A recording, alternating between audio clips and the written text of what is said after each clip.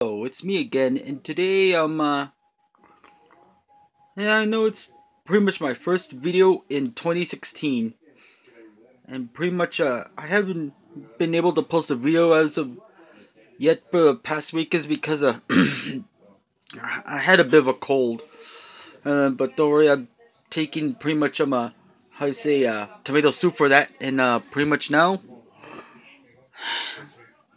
it's pretty much a bit of a sad day for the world of gaming right now, and though I mean, it pertains to a certain group of gamers known as Major League Gaming, aka MLG.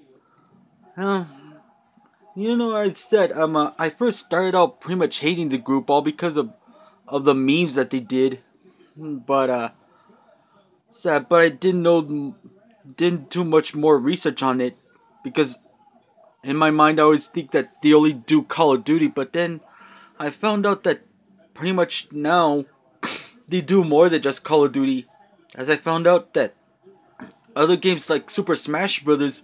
Was also a part of Major League Gaming.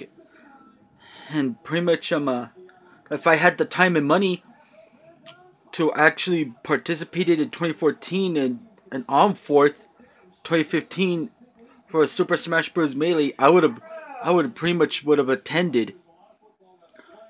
But however now, as it stands, MLG might be no more. It's kind of sad. It's because I was just barely getting to know what the group was actually all about. They're almost kind of like Evo or something like that, but in a crazy, wacky way. But however now, as it turns out that all of the assets of MLG and whatever, they're being they're being bought out by Activision Blizzard, which could actually put most of the people who do gaming on there, who do gamer related content right there, uh, they could put their futures on there in jeopardy. Pretty much, who knows what's gonna happen to MLG now.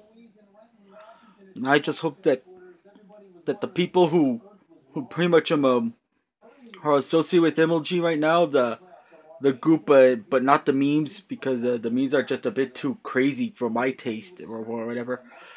But the people who do actual gaming in MLG, I only hope for the best for them. I only hope for the best for them.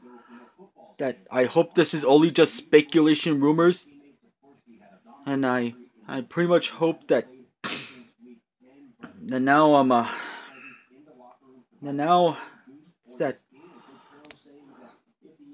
who knows what'll happen, but like what the Stinger says, what lies in the future is nothing's for sure. So I just hope that everything turns out for the better for the people over there.